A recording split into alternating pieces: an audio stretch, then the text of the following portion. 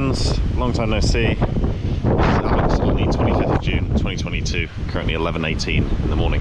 Also, if I'm doing this correctly on my video, this will probably be the first video that I upload again after quite a long break, I imagine.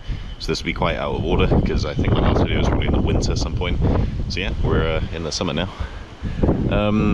But yeah, I've been fairly busy, so I've not really been able to go to the mountains, and plus I've not also processed some videos that I've done, or some mountains anyway, that I did over the winter, so I'll get to doing those I think after I've uploaded this. But currently we're in Shizuoka Prefecture on the Izu Peninsula, it's called, going up a mountain called Mount Amagi, which is spelled like that, A-M-A-G-I.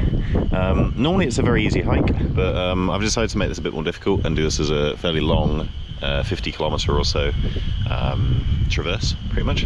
So I'll be going up Mount Amagi first, which is about 1400 meters. It's only about a 400 meter elevation change from here. Then after that I'll be continuing on walking for about 12-13 hours. So yeah, just a small bit of exercise to get in the swing of things heading towards summer, as I have a fairly large hike planned at the end of July that I'll probably take footage of, I think. So yeah, I'm gonna take a small break before I begin, and then probably take some more footage later on the way up to Mount Amagi. So yeah, until next time, Alex out. Hello again friends, Alex on the 25th of June 2022, currently 12:38 in the afternoon. Elevation around 1300 meters or so, on the way up to Mount Amagi, or Banzaburo Dake. Mount Banzaburo is the main peak that we're going up to. So I've passed Mount Banjidor now, which is one of the two main peaks of Mount Amagi. It's about 1320 meters or so. So it's incorrect, 1399 actually is what it is. Then you basically need to go down, up again, down, and then up to Banzaburo, which is the main peak of Amagi. After that though, obviously, as I mentioned earlier, going to be continuing on for a good 45 kilometers after that. So yeah, the weather is a bit hit and miss at the moment. It should stay clear, but because it's incredibly windy today, there's a fair few clouds being blown in, so it means that most of the visibility once you actually come out onto the ridgeline is quite bad. Obviously that can't really be helped because, you know, it's technically in the middle of the rainy season, being the 25th of June right now. So yeah, as long as it doesn't really rain, that'd be quite appreciated. But yeah, basically a path like this, normally you'd be able to see out between the trees here into the distance, but as I mentioned, because it's quite windy, lots of blustery cloud cover sort of coming in. So yeah, just on the way up to Mount Banzaburo right now, which is 1400 meters or so. So yeah, I'll be there in about another hour and a half or so, I'd say, give or take. So yeah, when I get there I'll probably take some more footage, but until next time, Alex out.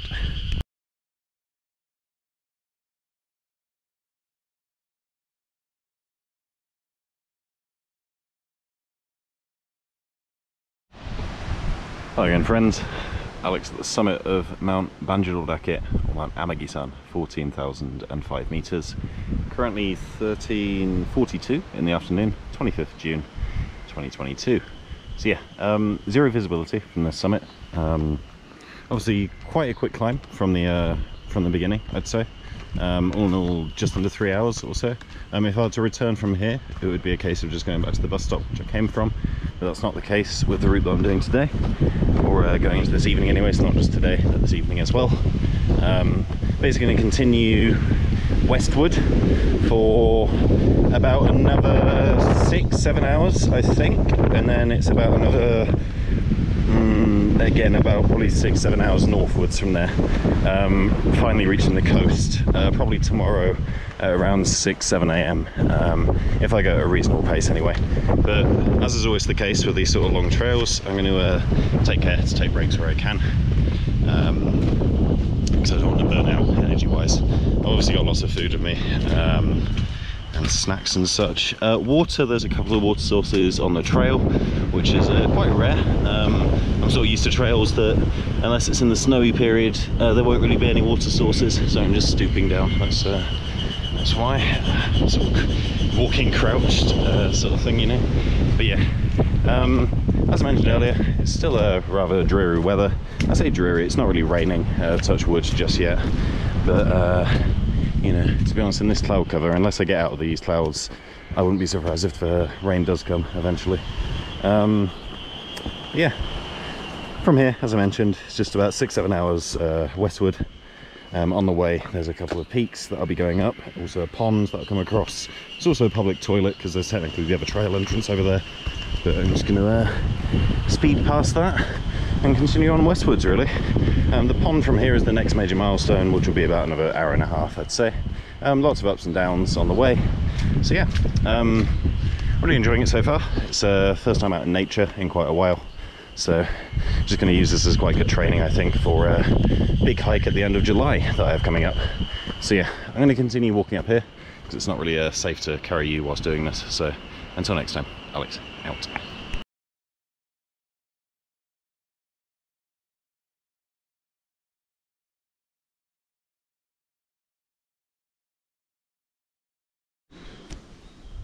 Hello again, friends. This is Alex on the 25th of June 2022, currently 14:34 in the afternoon.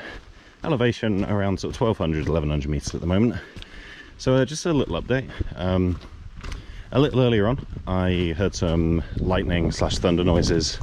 I didn't hear lightning, I heard thunder, and with that generally comes lightning. So I'm considering maybe cutting this trip slightly short, I think. When I say short, I've still got another 7 or 8 kilometers to go at least. I'm going to go up to a place called Amagi Crossing, I think. Obviously, if the weather clears up, I'll go ahead as planned, I think. But I don't really want to get too greedy, because if my past experience is anything to go by, when I push myself too much in these situations, generally only bad things come from it. And originally planned anyway, I was planning on going on through the night and finishing tomorrow around 7-8 AM. The alternative, obviously, today is spending a bit of money to stay at a hostel type thing in a nearby town on the Izu Peninsula, and then being fully recovered for tomorrow, where I've got a full day before a night bus in the evening. So yeah, obviously it's rather unfortunate because, you know, finally the weekend got to go out to some mountains, you know, but I'm still happy that I sort of have got out in nature. But if the weather stays like this, I'm going to have to call it short, I think, for safety's sake.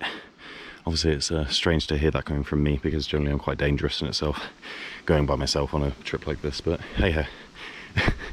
Not going to get too down about it. I'm just going to enjoy the rest of the trip for now. About another, as I said, 6-7 kilometers at least until Amagi Crossing. On the way there is a place called Hachor Pond, which is meant to be quite pretty, assuming that the visibility is okay. So yeah, I'm going to continue on going down here, but until next time, Alex out.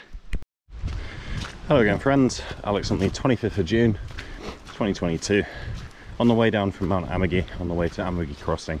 It's currently 16:48 in the afternoon, about 900 meters elevation. Amagi Crossing, for reference's purpose, is about 750 meters. So we're about 2 kilometers off now. As you can tell, if anything, the weather's actually gotten worse. So yeah, we're going to stick to the plan, I think, of going back down to civilization via the bus from Amagi Crossing's bus stop there. The last bus is at 17:49, so just over an hour to get there. Be able to handily get there in time, that seems, because my pace appears to have gone up since summiting Mounts Banzabudot, or Banzabudot, so sorry, the Mount Amagi main peak. When I summited that, seems that my pace went up considerably, so we'll be getting there in about 30 minutes or so, I'd say. Obviously, once you get to the crossing, you need to go north of it to get to the bus stop, but it shouldn't be an issue. So yeah, just going to continue walking through this misty forest, really. I came across some deer earlier on. Unfortunately, even though I've got my good camera with me, I couldn't capture any footage or pictures because they screamed and ran off immediately upon seeing me. So that was unfortunate, but yeah. Anyways, I'm going to continue being careful along this path that's starting to get sort of narrow in places, so I'll be careful on the way down to Amagi Crossing. But until next time, Alex out.